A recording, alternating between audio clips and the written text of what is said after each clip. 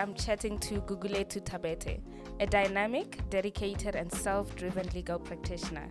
She holds an LLB degree from the University of South Africa, and she's currently pursuing her LLM in family law with the same institution. Gugu has significant experience in civil and criminal litigation, road accident fund claims, and conveyancing. She's known for displaying high ethical standards, integrity, and confidentiality while always exceeding expectations. Hi everyone, welcome to another episode. In today's episode, we will be exploring child maintenance. We'll also touch on a bit of spousal maintenance. And also today's episode is educational in nature. So none of the information that we're going to be shared here should be taken as legal advice. Simply take it as us, sharing our legal thoughts or our thoughts on the topics that we have identified and just legal information. And in having this conversation today, I am excited to be joined by Gugulethu Thabethe, a legal practitioner who has significant experience in conveyancing, civil and criminal litigation. Welcome, Gugu. Hello, everybody. I am Gugu Thabethe. As much as Kelelo has already introduced me, I'll be happy today to be having this discussion. As she's already mentioned, it's not legal advice, it's general knowledge to the public. Well, awesome and welcome. Thank you. Thank you. Are you ready? You are never ready Relax, for such things. Take a deep breath. I'm just going to take it as easy as it comes. I'm hoping you'll also be easy on me. I will be. I don't want to feel like I'm sitting with a full panel being interviewed.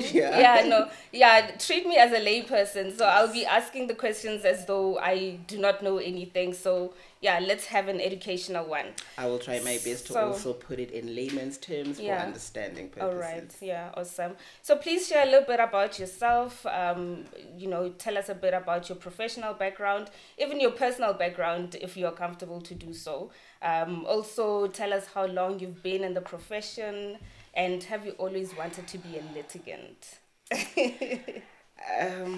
I cannot say I've forever wanted to be a litigant, but I've forever wanted to be in the legal sphere.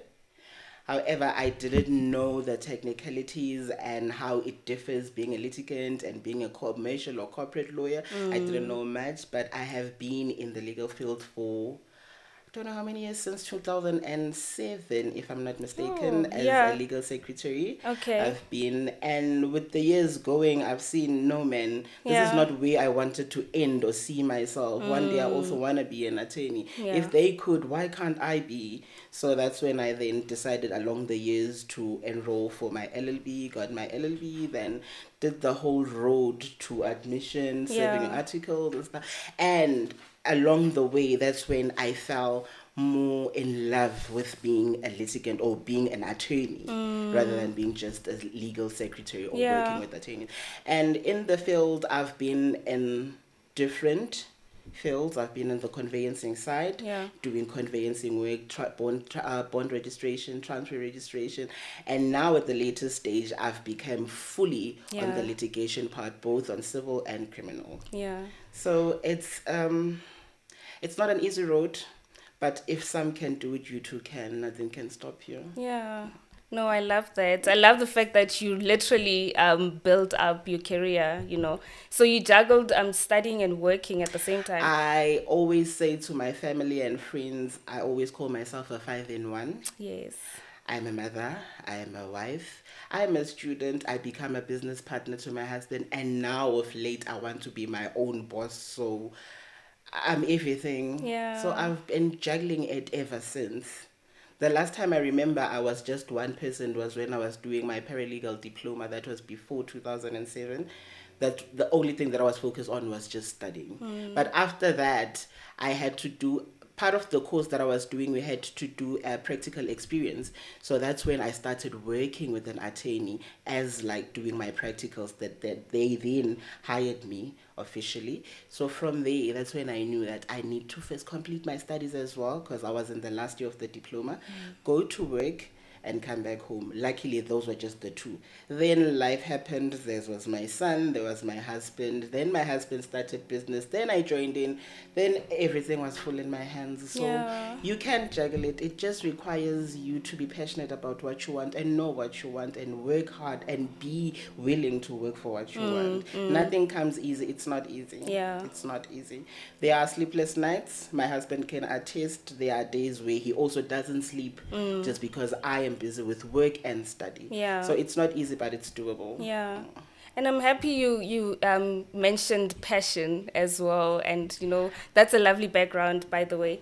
And one of the things that stood out when you and I met in person earlier on this year, because we've known each other, but we've only been speaking via emails and telephone calls. Yes, and we only got to meet each other officially this year. So one of the things that stood out for me about you was the passion with which you speak about the legal profession. So that background now makes sense where the passion comes from. I'm very passionate about it. If there was anyone to bring up even a paper or questions to say which field would you choose, or if you were to change or choose a career today, which one would it? Definitely it was still going to be in the legal field. There is no, I don't have passion on any other. So I think maybe I was a born lawyer. I don't know.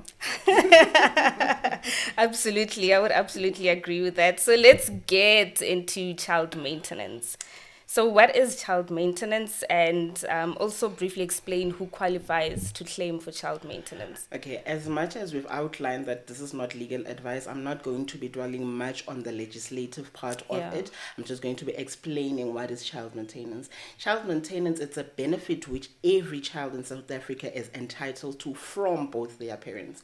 A child is entitled to being maintained by both the mother and the father, financially and physically. So a lot of people mistake maintenance as money. Maintenance is not only weighed monetarily, so it is weighed with finances and your physicality. If you are physically there for the baby, it's part of maintenance.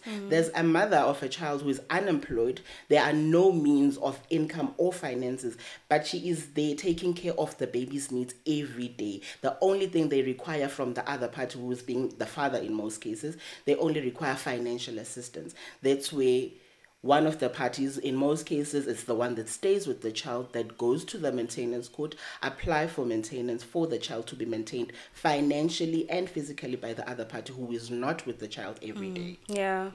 Basically, child maintenance deals with shelter for the child, school for the child, clothes for the child, and food and health. Those are the 5 main aspects that we look at when we are dealing with child maintenance.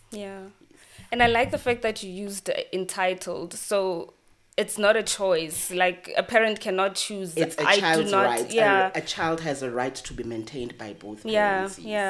That's awesome.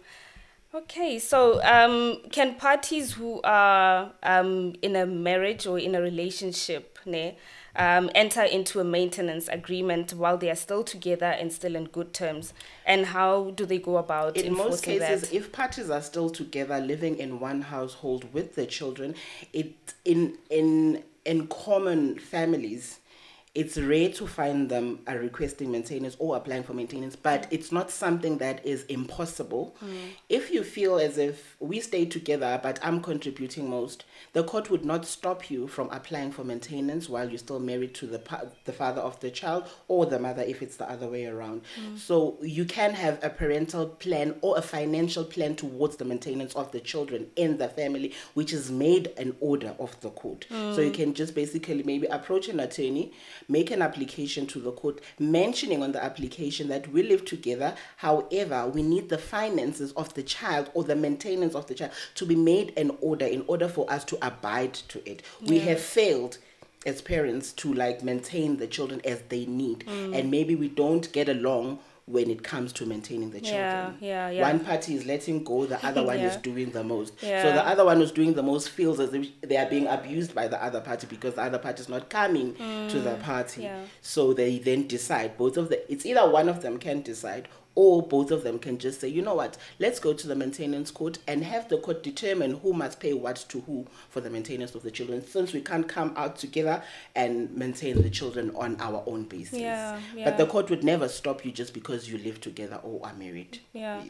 And also, like, maintenance and finances are somewhat intertwined, and discussing finances is still a little bit thorny in some families. So do we, as parents, do they need to wait till things go sour, or can they just decide from the onset you don't need to wait for things to go sour? You can do it even in good terms. And the only thing that the court will require for them to grant a maintenance order, they will require both parties income and expenditures, so that they can determine. There's a possibility that you're staying together with your husband and you think your husband does have the financial means, because maybe you don't speak about finances in your relationship, and you assume your husband has the financial needs, whereas he doesn't. That's why the courts will then require both parties to provide their income and expenditures, so that the court can determine who can afford what, when, and how.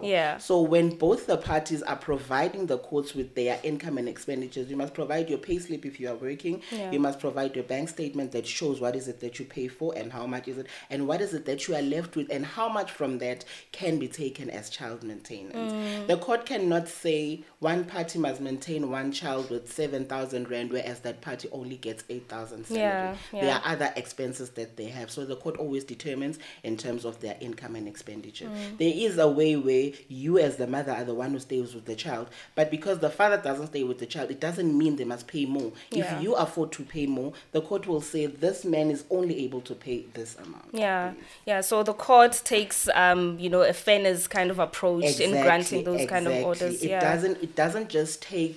doesn't make an order because the child doesn't stay with who, so you must pay because the child. Actually, child maintenance is actually based on 50-50. Both parents must contribute towards the maintenance of the child. As I mentioned earlier on, the other party can be contributing by being physically there because they do not have the financial means. They request financial means from the other one. You can say both of us are working, both of us have health insurances or medical aid. We can decide whether they are on my medical aid. Let's say they are on my medical aid. My husband will say, because they are on your medical aid, I can pay for their school fees. You will pay for the transport. I'll buy the lunchbox. That's how maintenance is supposed to be. Hence, when the court makes their order, they always make provisions for Christmas, summer, and winter clothing. To say, winter, you must buy clothes for winter before the end of May. And summer, before the end of December or the end of November, you must buy winter clothes for this amount. Whereas in a monthly basis, let's say the order says, has been granted that you pay 1,000 rand monthly maintenance towards one child. By the end of May, towards winter, they'll tell you that the end of May, you must add another 1,000 rand for winter clothes. Lovely. December, you must add another 1,000 rand from the main maintenance that you always pop up every month for summer clothes. And then about school uniforms and stuff, you as parents, there's a clause on most orders where the court will say, I need both parents to communicate and agree. I've once had a matter where my client and the spouse are going through a divorce. I was handling their divorce, and within the divorce, it came about that the guy is no longer maintaining the children. The lady is not working with my client. The guy is gainfully employed. So the court order in terms of the maintenance said this guy must buy clothes and pay school fees and pay transport. The guy had an issue with the school fees. It was very expensive. So before the order was granted, while we were going back and forth in court, the magistrate decided to say, you know what, the order will entail everything else. And on the part of school fees, both parties must sit down and agree on an amount. So it was 3,000 rand for the two kids, excluding school fees. So now, it has been over a year. We're still going back and forth to the maintenance because they still can't come to terms with school fees. Child maintenance is just like any other matters. It can be messy, and you'd ask yourself, how? Yeah, because They you are would your think kids that and you know you should maintain Exactly. them, but people differ. Yeah. And people don't take easy to popping out money and doing things, even if they are my children. Just because I don't stay with them, I don't think it's fit for me to pop out 10,000 rand. Yeah. Whereas in most cases that I've seen with divorce matters, the party who's now not staying with the kids would say, but 10,000 is a lot. Not seeing that when he stayed with the kids, he'd maintain them with over 20,000. So those are the kind of things that people need to get to know, that the court doesn't just say. They look at all of those things. That's why it's very important to always instruct a legal expert to assist you. Be it you go to the legal aid, you come to as private attorneys, or find a person who's clued up. You can even go to a maintenance officer themselves and ask them what needs to be done. Then they can assist you. Because if you can just go there alone, I want maintenance, they listen. You know how our government employees are. Yeah. Maintenance officers, you come there, I want maintenance. Oh, how much? Yeah. It's for the court to decide. Yeah. But if you come to an attorney, I'll know they take how all to the draft aspects your into account. application for the maintenance. I'll know what to request from you in order for our application to be successful. Yeah. Yes. Oh, that's lovely. So while you were discussing that and just taking us through that, I just thought, like, is it possible for the court to, let's say you have one parent who's working and the other one is not working, and what the one parent earns is not enough to cater for the children's needs or the child's needs. Can the court order that the one parent who's not working obtain employment within a set period? They can give a stipulated period to say what. Actually, the courts will always ask, what is it that you have done to try to acquire employment, or to try to find something that is going to assist you financially in maintaining your children. Even on divorce matters, normally the courts will always ask, what is it that you are doing? Because, some people are divorcing just because I'm going to get money from the other person's pension fund. So the courts will always ask, what is it that you do, or what is it that you've tried to do to assist you in the situation? But the court cannot say, because you are not employed, we are going to stall the maintenance order. They are going to do a thorough search and a background to make sure that you are truly unable. And if you are not, that's where the one party, they're going to determine how much they earn, whether they'll be able to maintain the child financially. But if they can't, that's when they will come with social development grants. Yes. The court will always instruct you to go to the SASSA department or SASSA offices to apply for the grant. And then the SASSA department, that's when they will determine whether you qualify for the grant or not. And the court will also instruct the unemployed parent to support the child physically. So if the school is like 1 kilometer away, walking distance, wake up in the morning, take and your walk child them to school. You can't expect her to be feeding and doing everything and also walk the it's child only to school, fair. whereas It's only you fair. are here. It only makes sense. And in most cases, the court really, really, really takes great interest in the child's matters. Children matters. They come first. They always come first. Even if you are going through a messy divorce, you cannot say, the children knows. If you are going through a divorce, they will understand. No. You resolve your disputes on the side. The court has the best interest at heart for the children. The children come first. And what happens if one misses these payments? Okay, once an order is granted, remember when you apply for a maintenance order, the first few days when you go to court to make an application, they might give you an interim order. An interim order is going to be a minimum amount of actually the exact amount that you will pay on the main order, on the final order. So the interim, in most cases, let's say the court still wants to determine how much you earn. They still need us as attorneys or your legal representative to provide them with this income and expenditures for them to see. We must supply them with our heads of arguments on why are we requesting so much and bring everything that the children needs and stuff.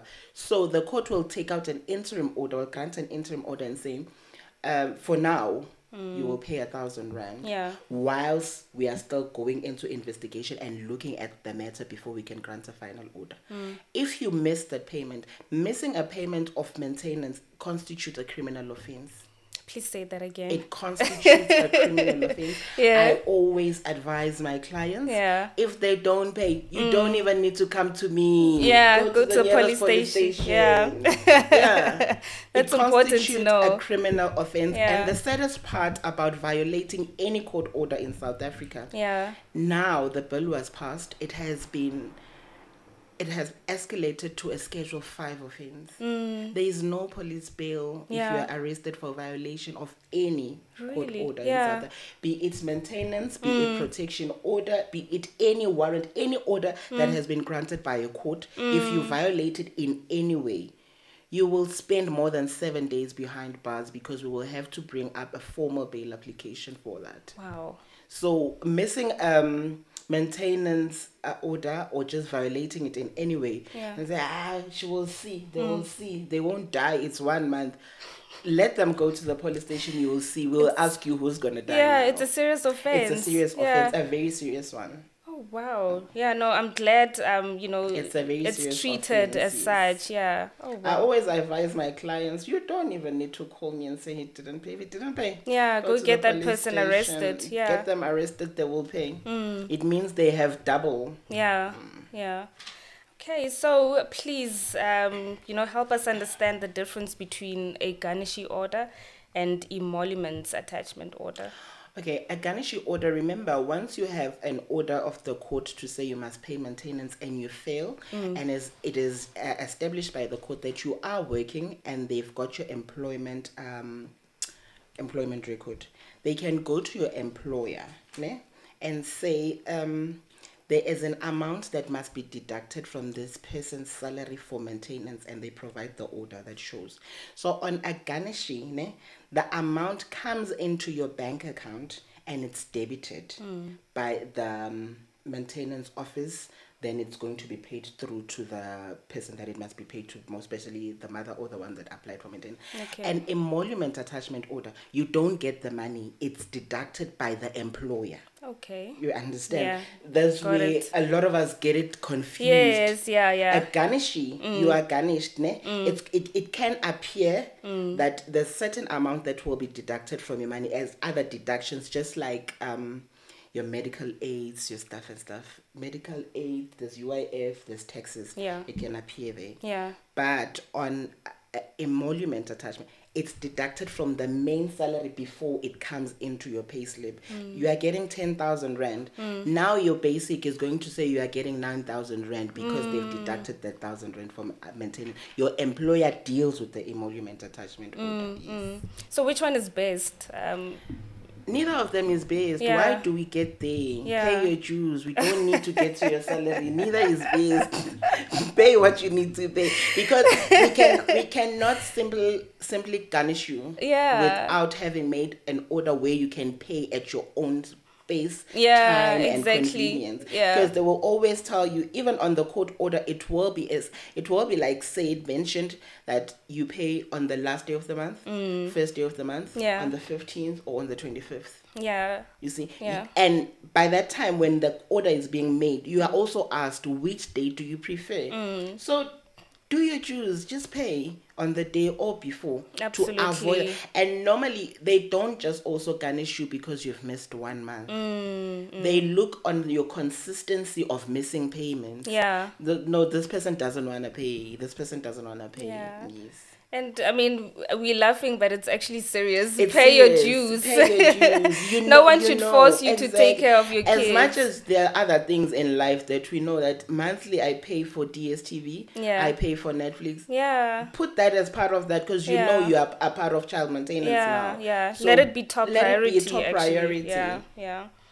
Okay, so now let's talk about a pregnant minor or a minor parent who doesn't necessarily have capacity to institute legal action. Who can assist them with claiming for maintenance? Their parents can assist them with claiming maintenance for their child, or a legal guardian, or a court orderly themselves. They can assist a minor child in claiming maintenance. Okay. So however, remember there's also an instance where the minor is a minor and still receiving maintenance themselves. So some people would come with a question that says, does the the father now of the minor needs to add maintenance because this other child is the responsibility of the minor. No. Yeah. The other child also has their father. So that's where only a guardian or a legal representative or the parent of the minor can institute like maintenance against the father of the newly born child within the minor. Okay. Okay. So still on pregnancy, so you have a pregnant lady, and obviously pregnancy comes with its own costs. Can a pregnant lady claim for those pregnancy costs from their partner in retrospect once the baby is born? The only thing that the other party is entitled to maintain or obliged to maintain is their child. Yeah. The mother is an adult. Yeah. I don't owe you maintenance as my partner unless we are married. Yeah. And I owe you, feel like I owe you spousal maintenance. Yeah. But in a mutual relationship where we decided to like, let's have a baby. My only responsibility is actually the baby. As much as with you as well, it's only the baby. Yeah. Can the father now say in the morning, oh, since I made you pregnant, I'm feeling something in my body. I also need to go to the doctor. Yeah. No. Yeah. So that one is not a part of maintenance. It's not. No. Yeah. Okay. That's a bummer. Because I was thinking the only people entitled to maintenance is children. Yeah. And spouses after divorce, there is spousal maintenance. Yeah. Yes. Yeah. Then the other thing, it comes with natural responsibility. When we are married, we are together. Yeah. We feel obligated to support and maintain each other, but it's not ordered in any way. We can be married and not support each other. It's our responsibility or our right or our decision. That you know what, we are married, but we don't care about each other. Yeah. You do your own things, I do my own things. Yeah. True. Okay. And you touched a bit on spousal maintenance. Can you maybe briefly tell us what it is? Spousal maintenance is applied for when we are dealing with a divorce. Yeah. When you are divorcing, there are certain things or certain manners which we carry ourselves in our families, or how we bring up our families while we are married. There's mom, there's dad, there's the children. This is the lifestyle. Yeah. Mom is stay-home mom. These days, there's a lot of those. Stay-home mom, dad is a businessman, money is flowing, we're living the life. When divorce comes, remember the day you got married, in most cases, it happens on marriage in communal property. However, it can also be applied for in marriages out of communal property if this other spouse feels that you are obliged and they are entitled to receive spousal maintenance. Yeah, and you've been maintaining their lifestyle. Yeah. However, we can claim spousal maintenance for a certain period. It cannot be a lifelong. It cannot be lifelong, because the courts as well will also ask. Now you'll be now you have claimed spousal maintenance, and you have not mentioned for how long. Yeah. They can say, I'm requesting spousal maintenance for 12,000. The court will also have to find out what is it for. They can't just allow any amount. Then you must brief the court as to why are you requesting this amount, and how did you derive to that amount? How did you arrive to that amount? Yeah. You can say, okay, it's because my husband derives this amount from work, and I've been assisting them with this, and this is the lifestyle. Yeah. I eat McDonald's every day. This is what he taught me, and this is how we live. Yeah. My kids are enjoying this, which they get from me, so I need to have money to support that as well. And then the court will always determine a period of time to say, you are young, you must look for a job. We are going to provide you this spousal maintenance for 6 months, 12 months, apply. Yeah. No, it sounds very reasonable. It is reasonable. Somehow other people come with unreasonable claims. Yeah. But the court is always, I always say, the courts are always reasonable because they look into things. Yeah. The magistrate doesn't just make an order because your attorney was fancy when they said, no, my client deserves 20 million. No, the court is going to look into all the paperwork. They'll do their own research within the two parties in order for the court to make the proper order. Yeah, yeah. In my example, I actually wanted to mention brands, but I'll just, keep it as, high level as possible. But can the court order that you degrade your lifestyle, you know. Yes, they can. Yeah. Yes, they can. Yeah. They are going to look at the most reasonable lifestyle a person can live. Yeah. You cannot say I need 50,000 spousal maintenance Yeah. because I'm used to buying only a certain Exactly. brand of sneakers. Yeah. Go for the alternative. We are looking for you to be warm, not for you to be branded. We are not advertising a brand and with your husband or former husband's money or Yeah. the other attorney's client's money. Yeah, yeah. So they would always come back to say you are being unreasonable. Yeah. Oh, that's lovely. They will always come back to say you are unreasonable because I know that one attorney, the attorney that's representing the husband in most cases where the wife is claiming for spousal maintenance, they will always come out with the income and expenditures of their client to show that our client will not be able to maintain her with this amount because of the certain changes that also comes with the divorce itself. Yeah, yeah. So if you're an attorney, you fight for your client. Honestly, hey, yeah, honestly, because some demands can be unreasonable. Yeah, I've seen or read of a case law where it's a woman who was just divorced with their former husband. They had 2 children. She required and got an order for maintenance of about 28,000 for one child. Whereas this man says he had a child before their marriage with another woman. He maintains that child with not even half, with less than 10,000. Yeah. So why must she get? And she was applying for that order to be varied. She was applying for an additional amount on the main amount that was granted. Yeah.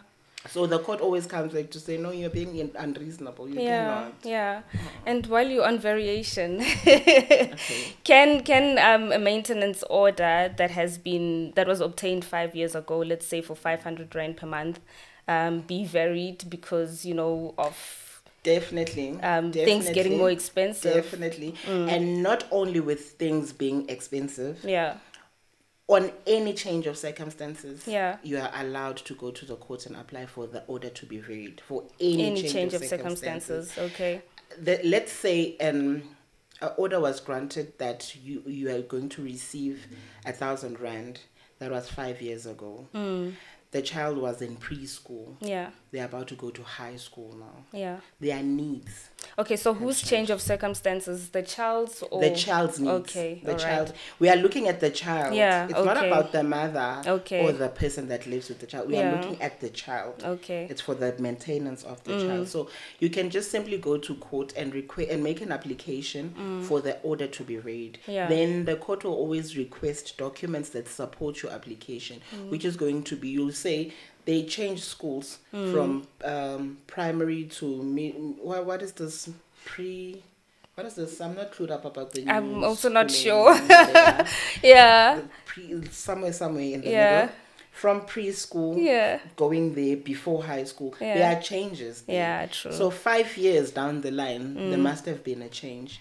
Yeah. And groceries go expensive every day. Yeah. Petrol is going up every day. School transport goes up. Yeah. The child is growing. Yeah. Yes. You cannot have unreasonable application to say, no, I want 2,000 because last year the maintenance was just 1,000. Not much has changed in 6 months. So now, okay, let's say a maintenance order was granted, but now I know that I'm going to use the father. The father has a better job now and he's earning more income. That is also change of circumstances. But now I want my child to take on an extramural activity at school. Can I get a variation on those bases? When the order was granted, they looked at the income and expenditure. So the order was granted in terms of that. So you can go back now and say, this man now, the last time when the order was granted, it's because he was earning 5,000 rand. 1,000 rand was he could afford. But now he's earning 20,000. And the child is requested to go to this and this extramural things. Yeah. It's extra money on the school fees as well. Absolutely. So the court will require the same documents. Yeah. Can we have your proof of income, your proof of expenses? Can we have the proof that the child is going to this thing and that thing? Can we have all the other proof that's going to balance this application as to why it should be paid? Even if your income is going up, as much as other things should go up, the court will also look into that if the party is going to apply. If I relax, the other party also relax, and the court cannot call you and say, hey, I'm seeing your husband now is getting an extra amount. Come. Exactly, and the husband is not going to go to court and say, I now have extra income. Yeah, so the onus is on you. Yes. Thank you so much for breaking down pleasure. child and spousal maintenance for us. Great pleasure. Yeah. So now, just as a closing question, as someone who has an incredible experience in criminal and civil litigation, not only in the number of years but in the exposure that you have, would you recommend, or what advice would you give to, let's say, a law student who wants to specialize in this field? Would you recommend that they go that route? Jokingly, so I would say I wouldn't have even taken the route. However, to a final year law student, I would always say they should be passionate. Yeah. They should be willing to work extra hard. It's not an easy road, as I mentioned earlier, and this thing is like a fight. You must fight for what you want. If you are going to be lazy, trust me, you are not going to make it. And on a lighter note, the road to being an admitted attorney in South Africa, it can break you or make you. It's not easy in itself. It's not easy. Trust me, it can break you or make you. True. If you come out from your PVT, practical vocational training, and still feel the urge that I want to litigate, I want to be a practicing attorney, this is what I want to do, it has made you. Yeah. Some people don't get to the end of their PVT. They cede many a times only to find that at the end they even give up. Yeah. Say litigation is not for me. Yeah. And trust me, I'd like to put it on a lighter note, or just in the closing. Principles. You know, we've got principles while we are serving our PVT. Principals are not making it easy for candidates. Yeah. Principals nowadays are proving to be gatekeepers in the profession. Really, yeah. They feel as if the cake is too small, whereas the cake is still too big, we can all have a piece. But they are proving to be gatekeepers in the profession. They are not making it easy. They are not. Some principals... I've had an instance where a candidate attorney would say, you know, my principal told me that he's not a teacher. Whereas if you can go back to the contract that they signed with the LPC, they vowed that they will teach you. Yeah. However, when they get there, they expect you to do things on your own. So if you are weak, you won't survive. Yeah. You won't survive, trust me. Yeah. And they also gatekeep with their finances. Yeah. It's tough. Yeah, the salary it's tough. Yeah. It's tough. And on the other hand, having the issue with the LPC that you should not have pecuniary interest on other businesses or even in a lawyer's business, it makes it difficult. Yeah. Imagine having to, just like most of us who studied while you are working, you had like a hefty salary. Let's say you are getting 50,000. Yeah. You are working for a certain company. They are paying very well. You are getting 50,000. You have medical aid. You've got all other, what do you call those, benefits? And then you are done with your LLB. Yeah. You want to be an attorney. Yeah. You have to go for PVT. You have to go to law school. What is it that you need to do? You have to resign. Yeah. You're leaving 50,000 for 4,500 rand. You see? Yeah, it's really not easy. For real, it's not easy. Yeah, not, so you need to like me to be strong mentally and emotionally. Yeah. It took a lot of courage because you're getting a salary and sadly for me, I left a salary for nothing. But I served. Yeah. Until the end of it, I served. Yeah. And to think of it, or just I don't know whether to call myself strong or being passionate about it. I didn't even complain. I didn't even complain. I was just looking forward to the end of it. Yeah, I think Leaving it can a salary and benefits. Yeah. For just waking up to be a volunteer, it becomes as if you're just volunteering. Yeah, it can only take passion. So for a final year student, I would say you must have passion and you must be willing to go through the struggles. Yeah. It's not easy. Yeah. That's why I always say if you see a lawyer standing there or bragging about being a lawyer, respect them. They went through a lot. They went through a lot. Yeah. But you know what? That's a topic on its own. The challenges that candidates, legal practitioners, as they are now called, go through is something that we'll probably tap into in another episode. But on that note, I just want to thank you so much. Thank you for sharing your insights and knowledge with us. As I've mentioned, that one of the things I admired about you is your passion for this industry.